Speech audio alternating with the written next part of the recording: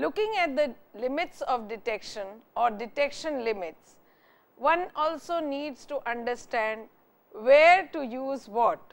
This particular slide will give you an idea not only about the sensitivity of the different methods. Of course, we took a look at the fact that what are the factors that need to be taken into consideration, but even the sensitivity factor is of great importance for an analyst. Without adequate understanding of detection limit capabilities, lengthy preparation procedures may be required prior to analysis. Generally, the best detection limits are attained using ICP-MS and graphite furnace AAS.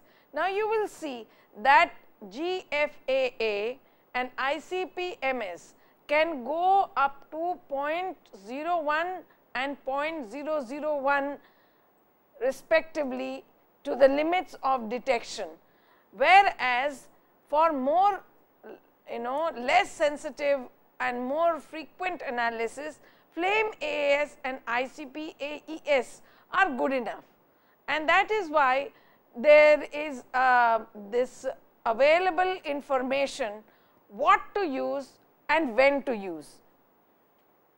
Flame atomic absorption spectrometry. The absorption of electromagnetic radiation by atoms allows both qualitative and quantitative determination of a wide range of elements. So, not only qualitative, whether it is present or absent, but also how much of it in concentration is present can be determined for a large variety of elements. Narrow band sources of radiation specific to a particular element irradiate the atomic vapor produced by flame, furnace or other methods, and the absorption is measured. And the beauty of this spectroscopic method is that the absorption is directly proportional to the molecular species that is present. So, it cannot be only under very severe chemical coagulation method, or if there are chemical agglomerates, then this can vary. Otherwise, if it is a dilute solution, it will always give correct result, because the absorption is directly proportional to the molecular species concentration. And that is why it is always recommended that very dilute solutions should be analyzed and then multiplied by the dilution factor. Atoms may be excited by incident UV or visible EMR, and if the wavelength corresponds to that of the transition, it will be absorbed. Now, it is the incident radiation should be matching with the excitation wavelength that is required for that particular molecular species or atom or ion, otherwise it will not excite. Suppose if we are analyzing copper metal and particular wavelength which is very suited for copper is not shown, some other wavelength is shown, it will not give the analysis, because it will not excite the copper ions to the vapors, and finally the vapors getting the atomized atom then interacting with that radiation. The degree of absorption will depend on concentration. The sample is generally volatilized by flame or furnace, and the source of lamp is hollow cathode lamp or electrode-less lamp. However, when such analysis is being done, it is not always foolproof. There are always interferences, and what are these interferences and how to avoid these interferences is also a challenge for the analyst to face. The interferences in such analysis are spectral interferences, ionization interferences, and physical interferences. As the name suggests, spectral interferences come into play when we are taking into account ICP. In multi-element analysis, where the spectral lines of excitations are very close, one has to choose the higher range of spectral lines if they are coming very close. Similarly, if there are not many ionized situation, the metal has not completely dissolved, it causes ionization interferences. And of course, there could be some foreign bodies which can cause physical interferences. So, the samples should be very dilute, should be clear and should be filtered carefully through filter paper, because otherwise the nebulizer will get clogged and the aerosol will not form. Taking into more account and detailed account of ICP, the ICP is an argon plasma maintained by the interaction of the RF field and the ionization argon gas. Now, this refractive field is there outside the flame. The ICP can reach temperatures around 10,000 Kelvin with sample temperatures between 5,000 to 8,000 Kelvin. So, you see that the flame has very high temperature, and therefore, the ionization and the excitation takes place very readily. These temperatures allow complete atomization of elements, thus minimizing any chemical interferences effects. The advantages of using ICP, there are several advantages. Over 70 elements, metal and non-metals, can be determined using ICP multi-element analysis from one solution. You see, I told you in case of AAS, one has to go one by one. Suppose if I want to analyze 9 heavy metals, I will have to do the experiment 9 times by changing the lamp every time, and for every analysis there will be 3 3 times the experiment will be carried. First the standard, then the blank and then the sample. So, 27 experiments need to be carried out, whereas if we are using ICP, just by one nebulization, all the 9 elements can be programmed and analyzed simultaneously. Provides wide linear range of detection. That means from a very low level to a fairly high level, it has a wide range of linearity. That means when the calibration graph is made, the calibration graph shows a very linear response, and lead, for example, can show a linearity or a range of detection from 0.01 to 10 ppm. It is very rapid analysis, although it is costly due to high cost of argon gas, but when it comes to sensitivity to be able to analyze trace quantities versus to be able to analyze in a more accurate manner, then it is definitely ICP has an edge over AAS. ICP and its types. Discharge of high voltage from a Tesla coil through flowing argon provides electrons which ignite the gas to a plasma. This conducting plasma is enclosed in a high frequency electromagnetic field. It will cause the ions and the electrons to collide. The temperature rises to 10,000 Kelvin. At this temperature, energy transfer is efficient.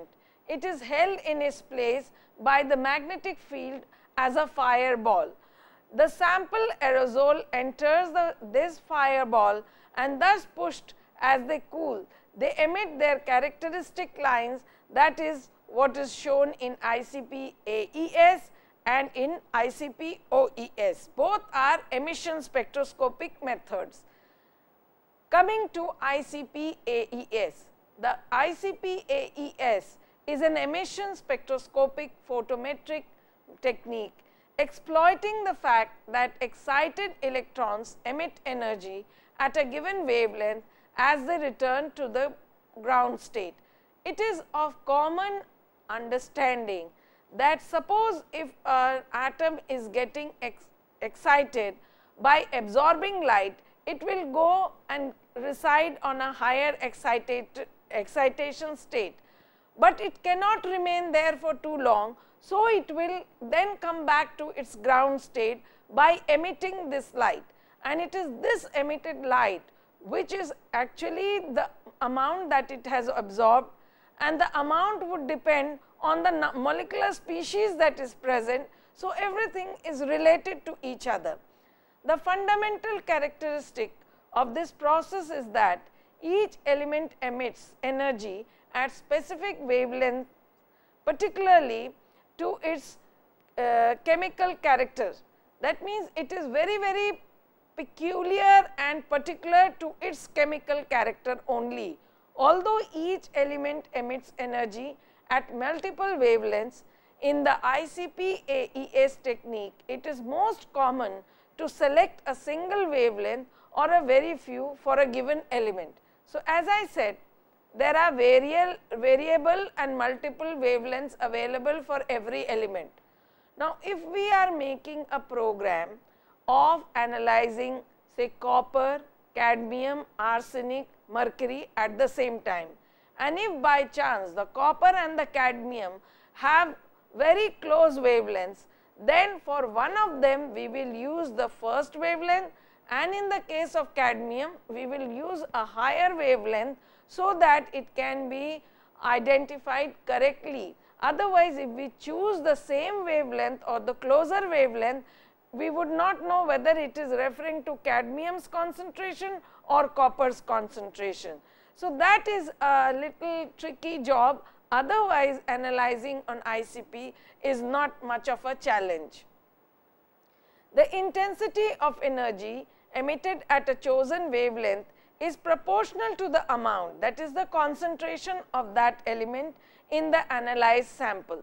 So, the crux of the analysis of this particular spectroscopic method is, and even other spectroscopic method where we do quantitative analysis, is that whatever is the intensity of the energy that is emitted of a chosen wavelength is directly proportional to the amount or the concentration of the analyte of that element in that sample. Thus, by determining which wavelengths are emitted by a sample and by determining their intensities, the analyst can quantify the elemental composition of a given sample relative to the reference standard. So, we have a standard say of 4 ppm. Now, in the sample when we analyze, we find out whether it is more than 4 ppm or less than 4 ppm or close to 4 ppm. Because of this determination of their intensities, it is possible to find out the concentration of the analyte very easily. Inductively coupled plasma atomic emission spectrometry, that is ICP AES. Since the establishment of the ICP AES laboratory in 1981, it is quite recent. That means, a number of analytical methods on ICP AES have been developed. The characteristics of ICP AES are low detection limit, high accuracy and precision, relative freedom from matrix interferences, and high sample throughput. You see, it has 4 very advantageous qualities. That means, it can go up to low levels of detection. Even if it is in trace quantities, ICP AES is the answer. Then it has very high accuracy and precision. The results will always be correct, and there is a repeatability of the result and precision. Relative freedom from the matrix interferences. That means, the matrix does not interfere in the analytical method, and there high number of samples can be analyzed. That is why it has high sample throughput. Simultaneous determination of 15 trace earth elements in rocks could be carried out. Now, 15 elements, rare trace elements could be analyzed. Determination of major, minor and trace elements in geochemical exploration samples could also be carried out. These are a few examples to show you the versatility of the method ICP AES. How many types of different situations, different samples, yet ICP AES is the answer. Simultaneous determination of germanium, tin, arsenic, antimony and bismuth by hydride generation of ICP AES. Trace element analysis in pyrite, sulfide, arsenopyrite, molybdenite and cassiterite monominerals. Separation, pre-concentration and determination of trace elements in natural waters. Now, you see so many varieties have been carried out by using ICP AES. I had mentioned something about hydride generation, whether it is atomic absorption or it is ICP. The molecular species of such transition metals like germanium, antimony, tin, arsenic and bismuth need to be converted to one oxidation state. Normally, they would exist in either 2 and 4 oxidation state or 3 and 5 oxidation state in the solution. Now, to be able to analyze whether it is in a 3 oxidation state or 5 oxidation state, or whether it is the metal is in 2 oxidation state or 4 oxidation state, they must be brought down to one particular oxidation state, and that is what is done. The higher oxidation state is reduced to the lower. So, then there is only one type of molecular species per element, and that is done by the method of hydride generation method. It is applicable to atomic absorption as well as to ICP both. Components of ICP and AES. All ICP AES system consists of several components. We shall focus this discussion on 3 main aspects: the sample introduction system, the torch assembly and the spectrometer. So, if we look at any ICP machine, how does it differ from one machine to another machine are only on 3 aspects. The sample introduction technique may be different, or the plasma torch assembly may be slightly different, or the spectrometer analytical part or the detector part can be different. The sample introduction system on ICP AES consists of a peristaltic pump, Teflon tubing, a nebulizer and a spray chamber. The fluid sample is pumped into the nebulizer via the peristaltic pump. So, there is a very specialized method of sample introduction up to the nebulizer. There is a peristaltic pump which pushes, and then it comes to the nebulizer where the aerosol is formed. This was not the situation when we looked at AAS. So, the sample introduction system is slightly modified and is more advanced, and it uses Teflon tubing.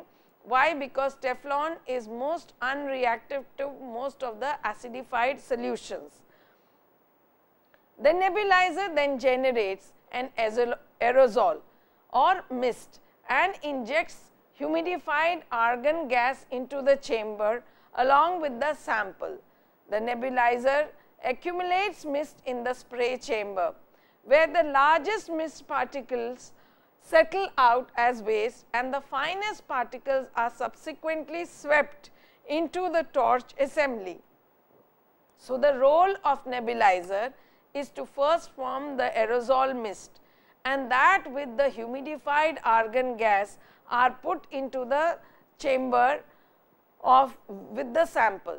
Then the nebulizer actually accumulates in that spray chamber, and then the larger particles are going to the wall of the spray chamber, but the finer particles actually get swept into the torch assembly. Approximately 1% of the total solution eventually enters the torch as mist, whereas the remainder is pumped away as waste. So, you see that how sensitive it is, that even with 1% of the solution entering the torch, it is able to analyze as many as the analyte has, as many elements as the analyte has in its composition. ICP-OES. ICP-OES is optical emission spectroscopy, which makes use of the fact that the atoms of elements can take up energy from an inductively coupled plasma, are thereby excited and fall back into their ground state again, emitting a characteristic radiation. So, here it is the optically sensitive emission which is trapped and which is then correlated with the amount of analyte that has been present, which has caused this, and it is done with the help of inductively coupled plasma. So, thereby it excites and then falls back to the ground state and it emits a characteristic radiation. So, it is as simple as that, although the names are slightly different, but their functioning remains the same. The identification of this radiation permits the qualitative analysis of a sample. The quantitative determination takes place on the basis of proportionality of radiation intensity and element concentration in calibration and analysis sample. So, one can do qualitative analysis as well as quantitative analysis, and for doing quantitative analysis, calibration curve must be required, because you need to have reference standard against which the sample will be analyzed, whether this much concentration is present or this much concentration is present. If there is no reference, if there is no scale, an absolute value cannot be given to the sample. In ICP-OES analysis, the liquid sample is introduced into the inductively generated argon plasma through a nebulizer system and excited. So, here also there is a use of nebulizer, and there is this argon that produces the plasma flame, and so all other things remain the same. The spectrum emitted is transferred into a spectrometer, where it is decomposed into individual wavelengths and evaluated. The intensities of the spectral lines are measured by CID, that is the semiconductor detectors. The calibration is effected with multi-element solutions mixed with standard solutions. So, you see that multi-element analysis can be carried out, but you need to have multi-element standards for that. All the standards are mixed and a multi-element standard is prepared, and then with the help of semiconductor detectors, it can be, these spectral lines can be detected very efficiently. The features of ICP-OES. The method is suited for multi-element determination in solution or after appropriate sample preparation of solid samples brought into solution. So, it is both applicable to solid samples as well as appropriately dissolved samples can be prepared, and multi-element determination can be carried out using ICP optical emission spectroscopy, that is ICP-OES. Detectable elements approximately 70, determinable concentration range from a few microgram per liter to 2% in solution or 1 microgram per gram up to 100% in solids can be carried out very effectively. The precision 1 to 3% for major element plus minus 10 to 30% for trace elements is the precision rate, particularly suited for stoichiometric determinations, material controls, material determinations. Test quantities at least range of 1 to 0 milligram for major elements and 100 to 500 milligram for trace. So, these are the test sample range, that even if you have very small quantities, major elements can be identified. If there are 100 to 500 milligram samples, even trace quantities can be identified. Measurement times of generally a few minutes per sample. For solid samples, a possibly time consuming sample preparation must be taken into account. Although in some cases the sample preparation time is a little longer, but that does not deter, because the accuracy, the precision, the kind of range of 70 possibility of doing 70 element analysis in one go is the attraction for using ICP. Coming to yet another very important topic is the trace and ultra trace analysis in liquids by atomic spectrometry. So far we have seen the advantages of using AAS or ICP, and at what point of time the analyst must make this choice is a very crucial decision. Atomic spectroscopy, whether it is inductively coupled plasma mass spectrometry, that is ICP-MS, or ICP atomic emission spectroscopy, that is ICP-AES, are widely used as routine techniques in analytical laboratories for multi-elemental determination at trace and ultra trace levels in liquid samples of quite different matrix composition. Limits of detection, that is the LODs, varied between nanogram per milliliter range in ICP-AES down to femtogram per ml range in ICP-MS.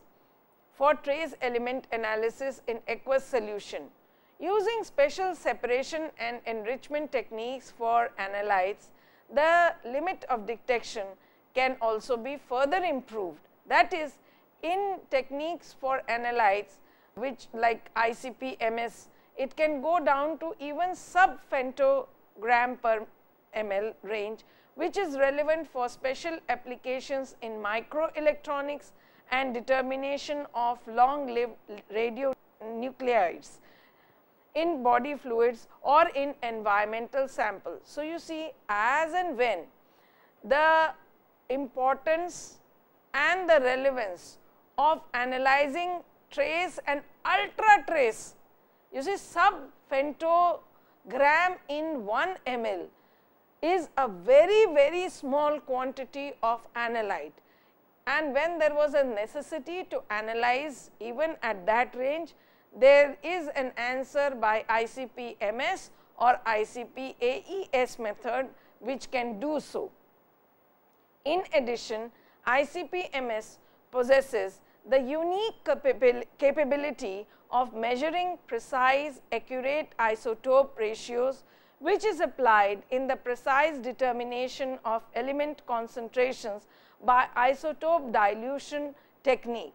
The capabilities, advantages and limit of ICP-MS and ICP-AES are examined as most important multi-elemental atomic spectrometric techniques in comparison with atomic absorption spectrometry for the analysis of trace impurities in liquid samples. You see, that is the reason why I went on to explain to you that what to use where, because ideally a flame absorption spectrometer is well suited for routine analysis at ppm level, but when femtogram or nanograms have to be analyzed in a liquid sample, there has to be certain modification in the machine and the analytical method, otherwise they cannot be analyzed quantitatively, although they may be analyzed qualitatively. Presence or absence is not a big deal to find out, but to find out exact concentration of its presence in a sample is a big challenge for the analyst. Atomic spectrometry has become established with its ability to provide very sensitive, accurate, precise determination of trace and ultra trace elements and species in liquid samples such as high purity solutions, environmental materials, different types of water, that is rainwater, tap water, river water, sea water and wastewater, biological and medical fluids like blood, serum or urine, or nuclear and radioactive waste solutions. So, you see there is a huge variety where these ICPs can be used very effectively, very accurately, very sensitively, and precise determination can be brought about. The most common aggregate state of sample investigated in atomic spectrometry in liquid state. Besides the direct analysis of liquids, with respect to impurities, aqueous solutions resulting from digestion of solid samples, that is geological samples, biological samples, medical samples, metal alloys and ceramics, and also organic solvents have often been investigated. A range of spectrometric techniques is available, providing excellent tool in the trace and ultra trace analysis of the liquids. So, it has covered the entire range of very sensitive areas like the medical, the geological, the biological, metal alloys, ceramics, and all can be analyzed by these ICPs very effectively. AAS, of course, we have seen that the flame AAS is not very sensitive method. However, it is sensitive enough to analyze, that is suited for the determination of selected elements at trace and partly also at the ultra trace concentration if we are using graphite furnace. So, even in the class of AAS, the GFAAS, that is the graphite furnace atomic absorption spectroscopy, is the answer, but flame atomic absorption, that is the FAAS, is not really suited for trace and ultra trace. After enrichment of the analyte by ion exchanger, that is the solid phase extraction, although the flame AAS also can be upgraded or the sample is enriched. So, it can come within the limits of detection of the FAA. Limits of detection in the low and sub microgram per liter are possible as described in the determination of copper, zinc and iron in tap water by Kang and al. He have shown that this is possible, whereas graphite AAS is by comparison with FAAS more sensitive and possesses lower limit of detections, which can be further improved by combination with enrichment procedures. So, there is a possibility to be able to use flame AAS if the sample has gone through an enrichment procedure. And what is that enrichment procedure? The enrichment procedure requires an ion exchange solid phase extraction to be added on to the analytical method. Principles of analytical technique. In ICP-MS and ICP-AES, the liquid solution is nebulized using an effective pneumatic nebulizer, whereby the fine aerosol forms is transported with argon into the ICP torch. So, instead of a peristaltic pump and an ordinary nebulizer, here there is a pneumatic nebulizer. The rest remains the same, the formation of the aerosol and getting transported to the argon torch and all that remains the same. The ICP at the plasma temperature is at 5000 to 8000 Kelvin.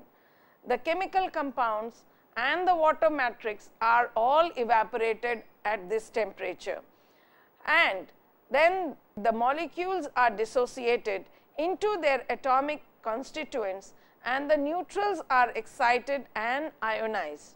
The main common parts of ICP-MS and ICP-AES are the solution introduction systems and the ICP source and the spectrometer, and that we will see in a little while in this slide. different types of models and different types of its adaptation are required, and therefore, the machine can then be used. You see, this is an ICP MS machine. This is a simple ICP. When you have a micro concentric nebulizer, how it looks like. If it has ultrasonic nebulizer, how the machine looks like, and so on and so forth. Advantages. An interesting advantage of ICP MS and ICP AES as multi-element trace analytical method with a wide dynamic range compared to other MS techniques with multi-element capabilities used for the trace analysis of solid samples such as glow discharge MS, that is GDMS, or spark source MS, SSMS, is that the inductively coupled ion and or excitation source works at atmospheric pressure. So, these work at a very ambient atmospheric pressure. This feature of ICP technique reduces the time of trace analysis and opened up the possibility of combined techniques for liquids, that is HPLC, capillary electrophoresis and hydride generation. Gases, that is gas chromatography, can be coupled to ICP MS, and also fast trace analysis of solid samples. The main advantage of using combined techniques for speciation analysis is that the argon gas flow rate required for the chromatographic system, that is HPLC or capillary electrophoresis, and also the ICP can be adjusted accordingly using a suitable nebulization system. Furthermore, time resolved transient signals of analytes can be measured within a short time. Now, it is also possible that there is a hyphenated machine where the HPLC or capillary electrophoresis or hydride generation can be coupled with the ICP MS or ICP AES. That adds on to furthermore advantage. It can also be coupled with GC, and so the gas, if the samples are gaseous, then the gaseous samples can be handled very easily. Therefore, it is one of the best methods of analysis of both solids and liquids and as well as gaseous samples.